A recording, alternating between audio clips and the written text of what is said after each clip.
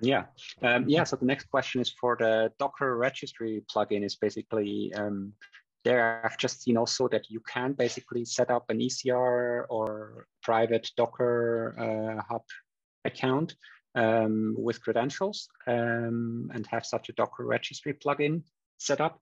That is also something that is, all this setup is not in the pipeline, I guess. So like it's the Docker Registry plugin is set up in the background somewhere. Where So when I was at Meltwater, we used this plugin.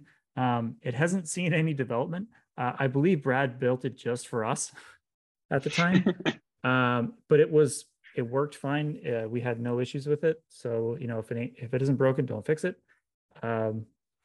So all I want to say is that it worked well for us, but we may have been the only people using it. So if you try it out, just keep that in mind.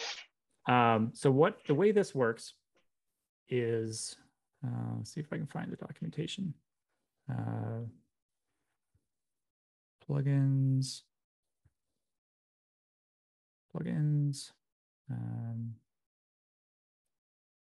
Oh, not that kind of plugin. I want an extension. Extensions. Registry. We don't link to it. So when you use a registry extension, it's a separate process that runs off on its own. Your runners, you pass these variables, the plugin endpoint and the plugin token. So when the runners receive requests, or when pipelines have image definitions for a private registry, the runners will reach out to this extension and ask for credentials.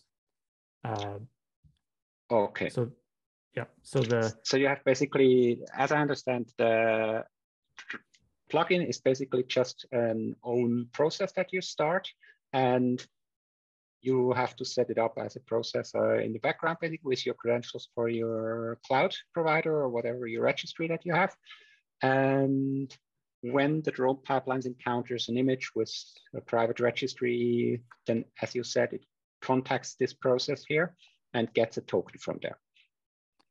Yes, which is, so it's good for registries in general, any private registry, if you don't want your users to have to manage those credentials themselves, which maybe, there could be a shared private registry in your company that you don't want. There's no advantage to having your teams manage their own credentials for that. So that's one use case. Another big use case is ECR, where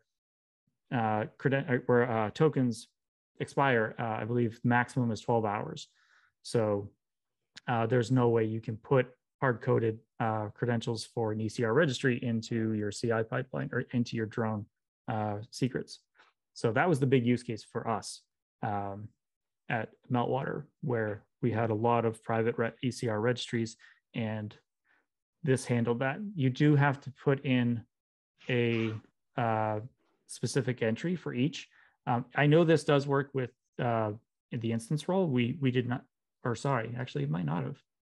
This is a few months ago now, so I'm going to forget. It might not have worked with the instance role. We might have had to generate an IAM user and put in access key and secret for this to have worked, but it did work well.